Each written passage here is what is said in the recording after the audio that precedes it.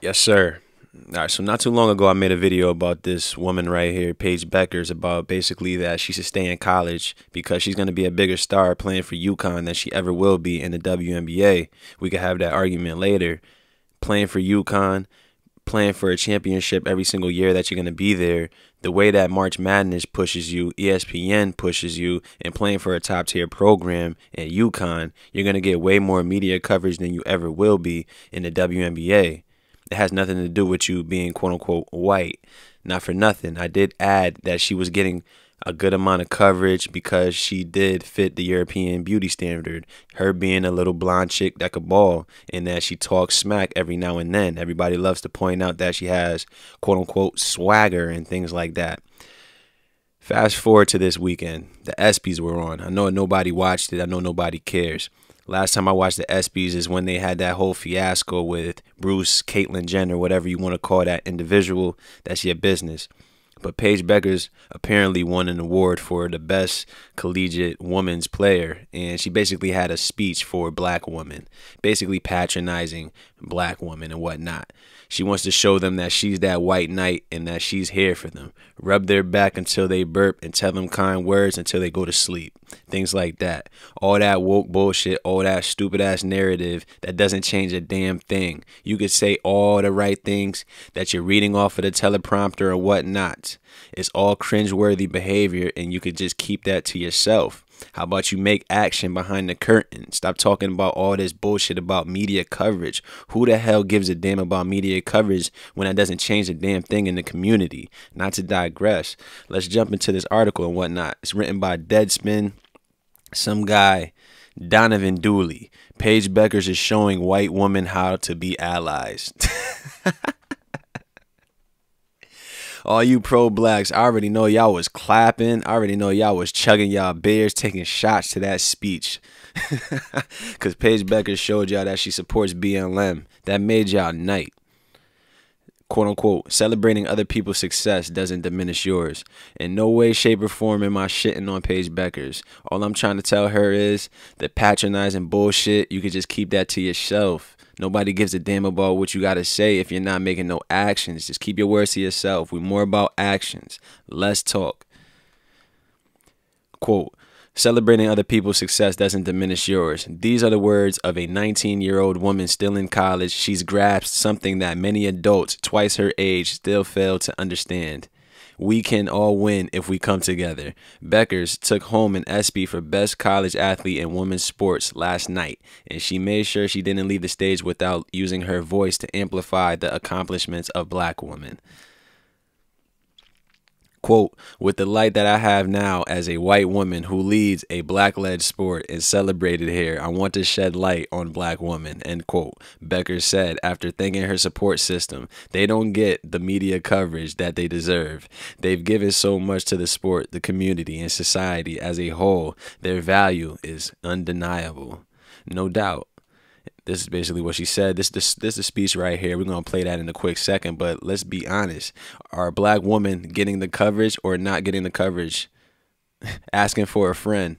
All we hear about is black girl magic. They have TV shows, all the commercials, all the things that ESPN does so that black women get coverage. I mean, we can't miss them. I'm not saying anything bad about it. But like I say, she just made this cringeworthy speech because she has to. She's going down that warpath. She's going to be in the WNBA rubbing shoulders with Breonna Stewart and everybody else. But let's just check out what she says. First, I would like to say all glory to God because, I mean, this is better than I could have ever imagined. I'm just a small town kid with really big dreams, and I'm honored to show all the little kids that are watching this that dreams do come true if you work hard and you have great faith in your life. A huge shout out to my friends and my family and everybody that helped me get to be where I am today, especially my coaches and my teammates. I stand on this stage alone, but without them, I wouldn't have this award.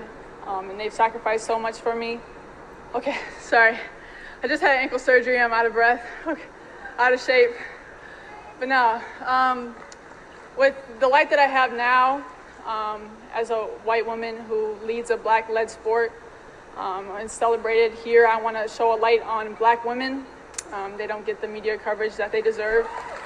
If they don't get the media coverage that they deserve, why did you accept the award? You should have just gave it to a black woman if that was the case, right? Since they don't get the coverage, since you feel like you was getting so much coverage being a quote unquote white woman and whatnot in a black led sport, how about you should have gave it to the runner up or something like that instead of talking about it? What does that change? They've given so much to this sport and the community and society as a whole, and their value is undeniable. And in the WNBA last season, the postseason awards, 80% of the winners were black, but they got half the amount of coverage as the white athletes. So I think it's time for change. Sports media holds the key to storylines. Sports media and sponsors tell us who is valuable, and you have told the world that I matter today, and everyone who voted, thank you. But I think we should use this power together to also celebrate black women.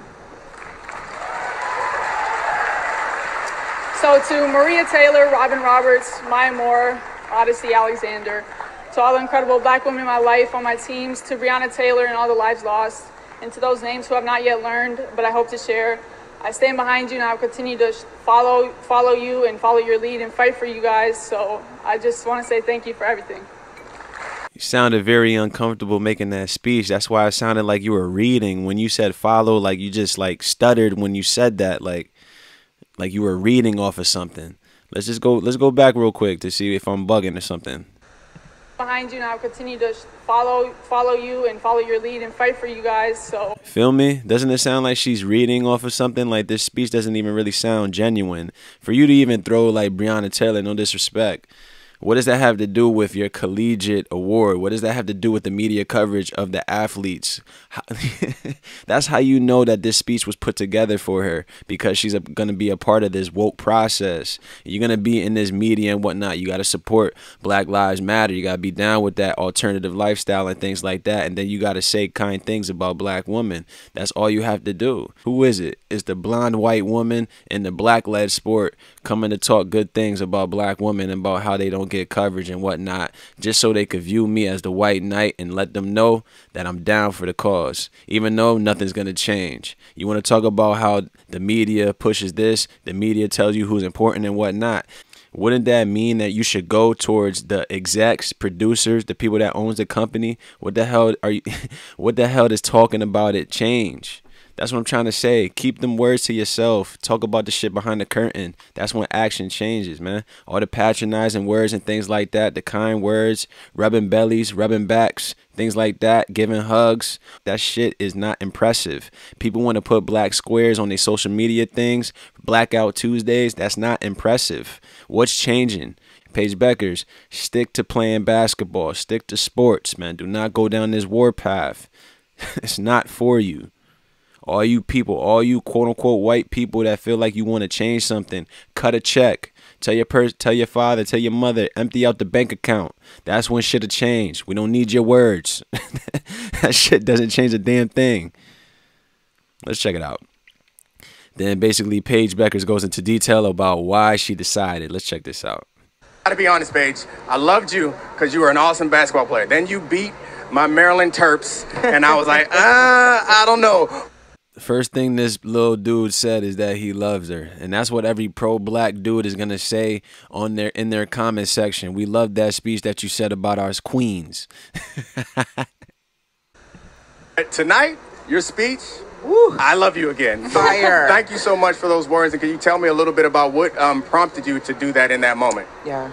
Well, it's just over the past couple of years, I've just gotten a lot of attention in the media, and a lot of it has been focused on me and other white athletes. And I just want to... What other white athletes besides that freshman in Iowa? Besides you and the freshman in Iowa, what other white woman were really getting blasted through the media? The question is none. It was only you. They really wasn't even talking about that freshman. I can't pronounce her name. I can't remember it right now. But she's pretty dirty, and she goes to Iowa. And she has basically similar or better numbers than Paige Bueckers. So basically, what are you trying to say? You basically got preferential treatment over another white woman. So basically what you say is all bullshit. My platform to sort of share the light and just sort of expand the horizons on who gets the attention, who gets the social media followings. And black women, I feel like aren't hit enough when it comes to getting that attention. So I just wanted to spread the love and share my platform with them. Where does that come from for you? Like, I don't know if that's originating from conversations you're having in your locker room, because we were here backstage listening to your speech yelling, that's allyship, you know, and that was such an important speech for you to give tonight. So where does that come from for you? Yeah, a lot of conversations I've had with a lot of important Black women in my life, coaches, teammates, just a lot of uncomfortable conversations we have just to try to spread awareness and spread growth for our country and just the world as a whole. So it came from a lot of conversations. I think we talk a lot about progress comes from sacrifice. And this was your first big national moment. Yeah. And you took that moment to sacrifice. Frankly, you sacrificed that moment to put... This is her first big national moment. She just got knocked out in the semifinals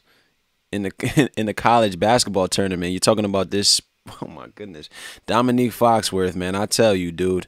The same dude that hates Bills fans, hates Josh Allen's fans, I'm sorry, because they love the American flag.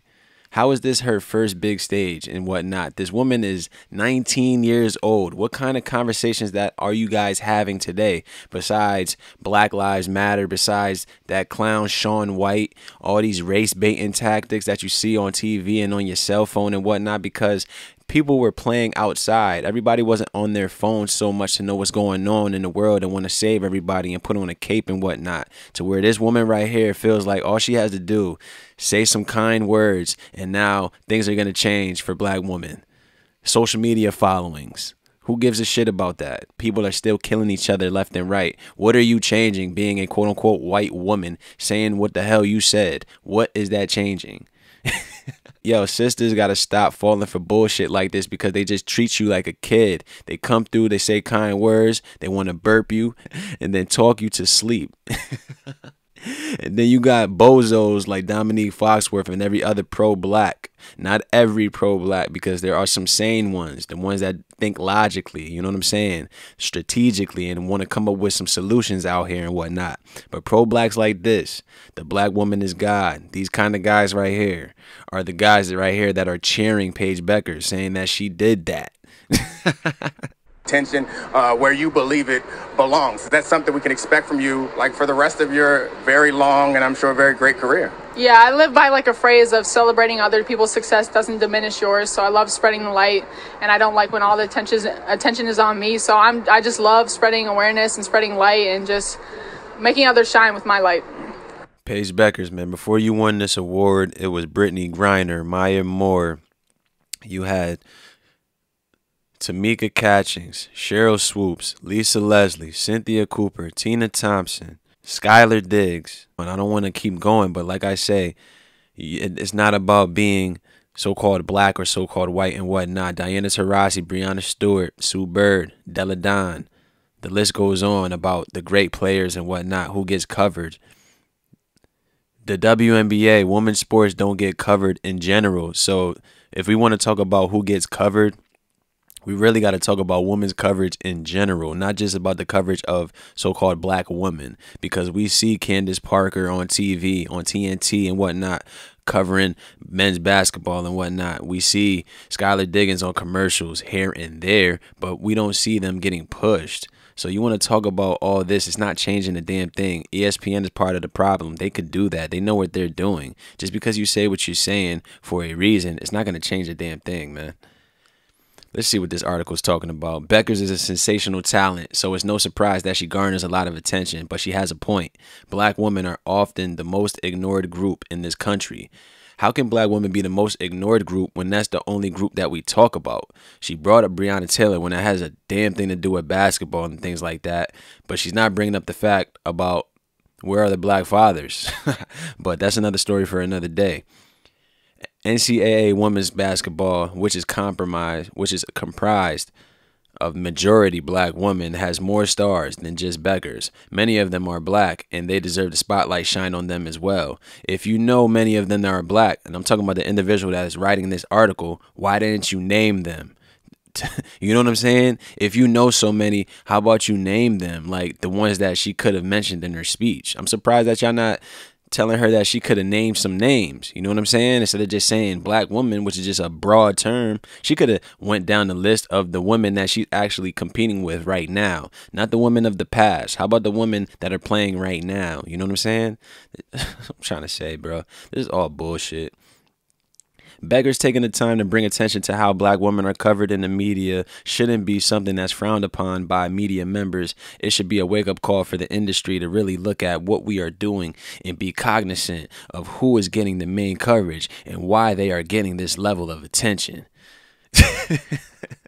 Follow the money and figure out who's running these programs, who's the execs, who's the producers, and it'll all make sense to you. None of these companies are ran by so-called black men or women and things like that.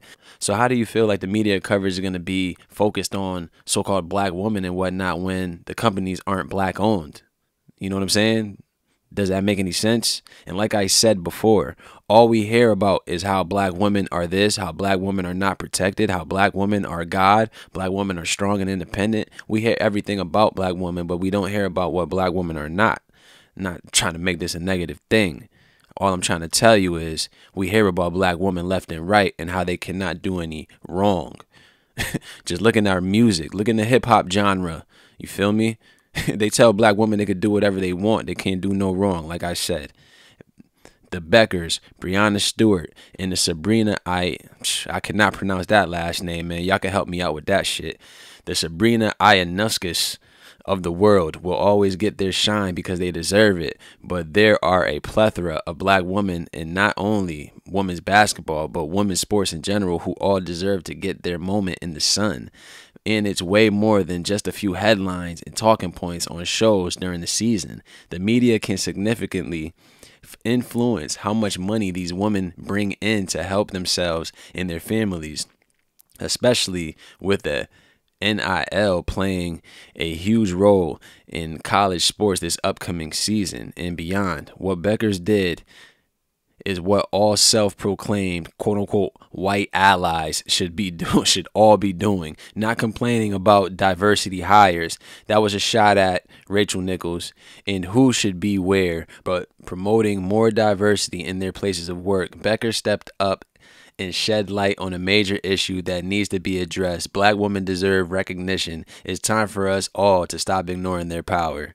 Oh my gosh, that pretty much sums that article up, written by a pro-black who basically views the black woman as God and basically doesn't believe that they're not getting enough media coverage and whatnot. But obviously this guy doesn't watch sports because he couldn't even give you a handful of black women athletes, college or professional, whatever dynamic, because this wasn't just about college basketball, as he says.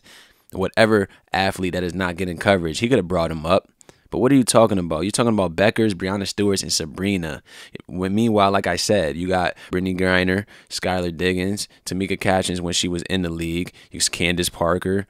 The list goes on about the sisters that are getting coverage. The problem is women's sports doesn't get coverage in general. So how about just talking about women's sports? Stop talking about black women because they get the coverage when the time is right. Maya Moore was getting that coverage when she was the best college player, hands down. You know what I mean? And then it just goes from there. A lot of these people, they just talk. They don't do their due diligence to back up the shit that they're talking about. They just want to say these kind words, throw out some numbers, and think that and make it sound like it makes sense. You know what I'm saying? Because pro-blacks, they don't fact check. They emotionally check with their own feelings to make sure that what you're saying makes them feel better about themselves. To be quote-unquote white allies and whatnot. The dude that wrote this article is just like, bro, how many white women and men are you looking to give you a hug? What she said is not changing the damn thing in sports, man. If you really want to change shit up, then you got to talk to the execs and everybody that's in charge, that controls advertising, and everybody that's in charge with marketing, because they are the one that put that on the TV screen. So like I said, this woke warpath, ESPN being the worldwide leader in woke, that's why their ratings are tanking, and talking about black women is not going to change a damn thing. You have to make action, Paige Bueckers. Stick to sports, man. You're great right now. You're balling. The light is on you and whatnot, but let's be honest and let's be real. It doesn't matter if you're a white woman or a black woman playing sports in this world. You're not getting covered equally. It doesn't really matter. You're not getting covered, pretty much. That's the problem. It's not about black women not getting covered.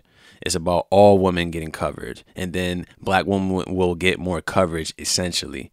But that's enough of that I got for that, because these white women, they do things to show you like that they're down with the cause, but meanwhile they could do more. Stop talking about it and be about it. Nobody wants to hear your kind words. We're about action over here, because talking about it is what's led to nothing to this day. Circular conversations, protests, riots, and all this nonsense that hasn't changed a damn thing. Trump is out of office. He was the boogeyman. Nothing has changed. More things are happening for the Asian communities and things like that. Black women in the black community is still stagnant, waiting for the white knight to come out of the Raptors and save their lives. That's not going to happen. Let me know what y'all think. I'm out.